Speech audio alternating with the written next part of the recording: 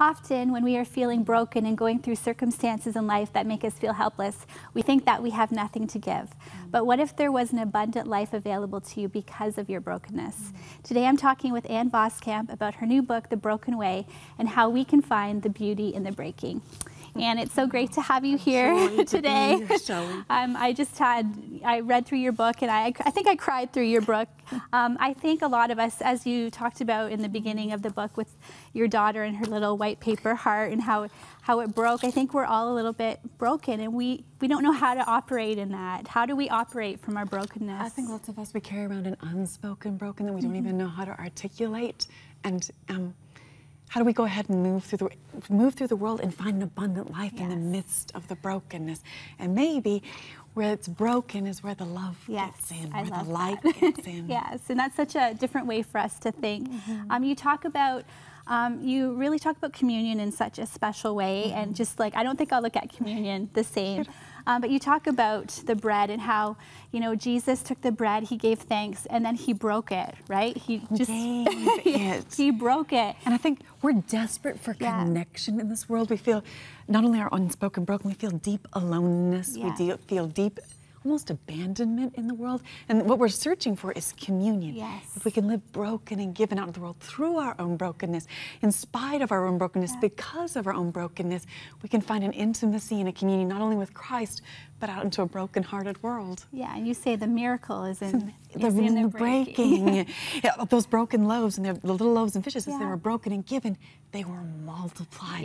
And as we live broken and given, in the midst of our own brokenness, joy is multiplied. Yeah, and that goes into being the gift. And you talk about after the breaking is the giving, which you just talked about, and koinonia. I loved how you talked about that. Just unpack that a little bit. Lots of times we think of koinonia as fellowship, coffee hour afterwards, but it's much deeper than that. How do we come alongside each other and share in the sufferings of each other? That witness breaks brokenness. That koinonia is a deep intimacy with each other, where we're brave enough to be vulnerable and real with each other and tear off the masks and be authentic with each other. And I think every day, if we can say, I'm going to give it forward every day, G-I-F-T, be the gift, not only out of the strong places in our life, but also to be vulnerable and give forward my own brokenness a bit, which allows someone else to share their own brokenness and us to find deep connection in that. And we always almost think our brokenness disqualifies us, and it can't be passed on, but in that sharing is... What do you do with a broken heart? You give it away. That's the answer, which seems so upside down, but we live in an upside down kingdom. We give our brokenness, other people feel safe to give their own brokenness, and there's a deep connection in that space. And then every day, just how can I be the gift in a small way? Give away a bit of my broken heart, give away a bit of joy, and find a much greater, deeper joy given back to myself. Yes, and fill mason jars and go on a birthday giving spree. Just a gift blitz your community. How can you gift blitz your community? Which is just looking for small ways that you can meet a need. That might just be bringing someone a coffee or paying for someone behind you.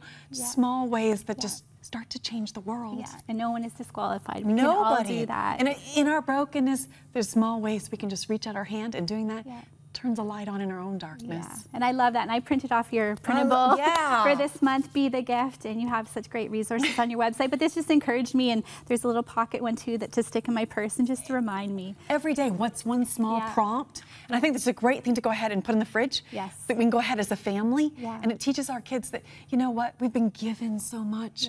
We can go ahead and give back out into the world. There's deep joy in that. Sometimes we just don't even know what to do. And if there's a simple prompt, it just helps us to remember, I've got so much joy to give that I can receive a greater joy.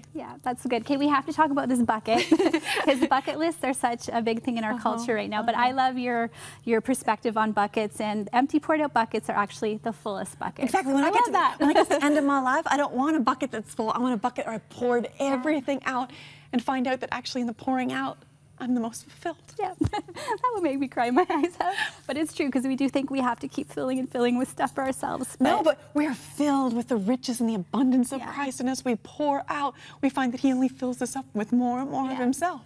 So an empty bucket, it's a good bucket. It's the best bucket list to have. Okay, we have to talk about this too. And I went to the store and I got some wheat kernels, and I'm going to keep my jar on my desk. But what is the wheat kernels? What is this all about? So, if the Lord gives you the grace of 70 years. That works out to about 25,550 days, which equals about 4 cups of wheat. That's 25,550 kernels in your one jar. Yeah. We're each given a container. Yeah. That's the entirety of our lives. We just don't know how big that container is. Yeah. We take each of those days and we live broken and given. Plant that seed into the earth. It looks like it's dying, but it actually will yield a far greater crop. So the life that yields the most lives broken and given. And actually then you're not left with one jar for life. You might have 1,000-fold. It just multiplies over and over to live broken and given. So that sits in our windowsill to remind us every day, how can I just take the seed of today and be broken and given so I can actually yield a far richer, more abundant life. Yeah, I love that. I love that. My jar is going to go somewhere where I can be reminded of this every day. Thank you, Ann. I wish we could talk for hours and hours, but thank you for just your words. You talk about, being the gift, and you are a gift. And so thank you for how you have filled us and encouraged us to live out in our brokenness. I think that's just revolutionary for the people watching and for our world right now. We need to live this in our brokenness. It can be a revolution where it changes a culture. One person can change a culture just by being broken and given every day. Incredible. Thank you, Ann. Thank you. You have to read this book. It'll challenge you and transform your heart. And you can pick up a copy in our e-store at 100huntley.com. And for more of all things Ann, make sure to visit her website at annvoskamp.com.